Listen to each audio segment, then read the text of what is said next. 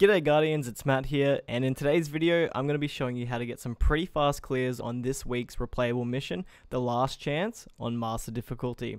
There's a couple reasons why you'll want to get in here and farm this, one being that Ascendant Alloy is a common drop, which is crucial for endgame weapon crafting and for getting those sweet enhanced perks on all of those weapons. Not to mention, you'll need some of these Ascendant Alloys for the Osteostriga Catalyst, or for crafting any of the exotic glaives if you haven't done that already. Aside from the alloys, high statted armor is a common drop for this too, so make sure you put your ghost mods on to manipulate where you want your armor to be pointy. I usually opt for recovery or intellect. For those new to weekly missions, Master difficulty sits at 1580 light level, but it honestly doesn't feel too difficult. You have the ability to respawn after a short period, so if you make some bad positional plays, it's honestly not the end of the world. The Master version of this mission has anti-barrier and unstoppable champions with a few arc and solar shields sprinkled throughout. In terms of loadouts, I took my usual support role with a divinity, a solar tracking rocket launcher, and a pulse rifle. The pulse rifle was just to serve as a backup for unstoppable champions, but honestly I was just having it on to level it up. It didn't get much use since most rooms and encounters in this mission have something to divinity at all times. I had Heart of Inmost Light on to take advantage of some Void 3.0 abilities, but didn't have anything specific in terms of mods besides some ammo rocket finders, a trace rifle scav and lucent finisher and special ammo finisher on my mark. Roguey and Steve both used Orpheus Rig on their hunters to give them that extra arrow shot on their Mobius quivers to help melt any tanky or big enemies. Roguey used Arbalist and was in charge of anti-barriers. He had Funnel Web whilst taking advantage of the hot loadout at the moment with Font of Might and volatile rounds, and a Reed's Regret to complement my divinity. Steve rocked Witherhoard to assist with ad control and spawn killing, and an Insidious from the new raid, the pulse rifle which can take care of arc shields and obviously unstoppables, and also a threaded needle to complement the divinity as well for any of those Hive Guardians, champions or bosses. Alright, so let's talk about the first proper area that we encounter. Off the bat, I like to take care of those acolytes so nothing is shooting me in the back, and I like to perch myself at the top of those stairs. On the right side, immediately take down the two anti-barrier champions before they have time to unleash on you and clear up any of those ads on the left. Be careful when you kill the sword bearer though, because on a previous run, he fell off the map and he took the sword with him, and it took a very long time for him to hit the bottom and die, which meant it took the game a very long time to respawn a new one in. Definitely not ideal for speedruns. After some light platforming, you'll come across another area which has a few red bars and an anti-barrier at the back. Once he's down, a Shrieker will spawn in with some more ads and with a sword bearer that will allow you to progress further. Once you drop down, you're in a restricted respawn zone, so just make sure you're playing your lives, but luckily it isn't very difficult at all. Target the unstoppables right away and then whittle down the ads around you. Popping a bubble here is great because there's no other sections at the start of this mission that really require it urgently, so you may as well give the linear fusion rifles that your fire team have a nice little damage buff.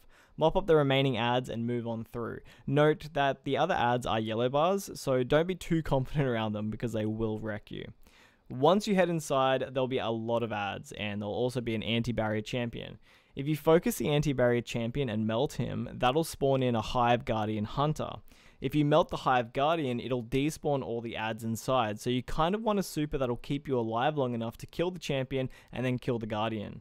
We messed around with a Thunder Crash here and it worked really well, and it one-banged either the champion or the Hive Guardian, and if you wanted to replace it with one of the tethers, I'd definitely recommend that.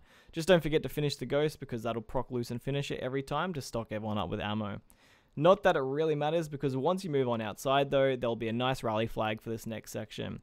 Here's where Witherhoard and Arbalist came in handy for controlling ads and for removing any shields at a good distance. The idea is to kill everything out here so that there isn't a single enemy popping shots at you in the distance or behind you at all.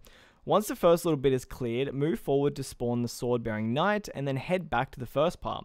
There'll be plenty more ads spawned and an anti-barrier waiting for you. Just coordinate together, team shoot the same enemies, and it's actually pretty easy to do. Don't leave the sword on the ground for too long or it'll despawn, so designate one of the players in the fire team to be in charge of using the sword. Once you've now properly and officially cleared that first part, you'll be greeted by an unstoppable ogre, a wizard, and a Hive Guardian near the middle.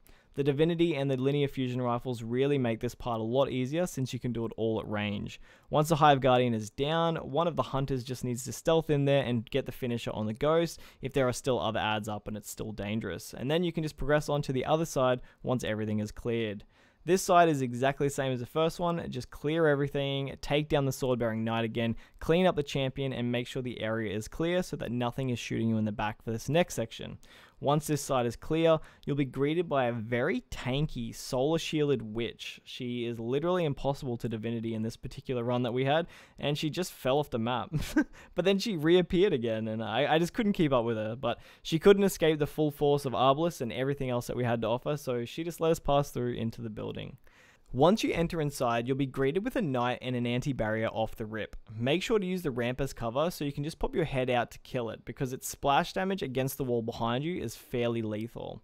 There's a few champions littered throughout here, but essentially all you need to do is just follow the waypoint, clear the rooms, and keep platforming up to the next floors. Nothing about this part is difficult at all, because the rooms are super small and any void explosions mixed in with Witherhoard just nukes everything. Eventually, you'll get up to the Hive Guardian boss, who's damage gated into 3 different sections. This is where we just focus it with Divinity and Supers, because once you hit that damage gate, she'll just retreat and all the adds would despawn. In each of these 3 phases, there's a sword bearer to kill and a champion to take care of. If you want to play it safe, you can always just pick off all the adds first, although it's just unnecessary. Once you get to the 3rd and final phase of the fight, a different Hive Guardian will spawn. Just make quick work of him and get him out the way, because then the actual boss will come out.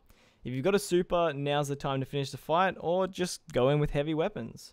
And just like that, a nice easy 15-minute run. We did a handful of these to try and optimize it as best we could. I think we could still probably shave a couple minutes off, but 15 minutes for a good chance at an Ascendant Alloy is pretty good. Honestly, loadouts can be pretty flexible here. Damaging supers are great, Mobius Quiver tethers felt really nice, Thunder Crashes felt great, but you could substitute in a Nova Bomb or even a Chaos Reach. Since there's so many adds in each little encounter, it's truly up to you. I managed to run 3 back-to-back while recording this, and I scored 3 Ascendant Alloys from each of them, so either the drop rate is pretty good, or I have insanely good RNG. So get out there, get yours. But that's all from me, guys. If this guide helped for some quick runs on the Master difficulty and helped you farm some out, please drop a like on the video. And as always, take it easy, Guardians.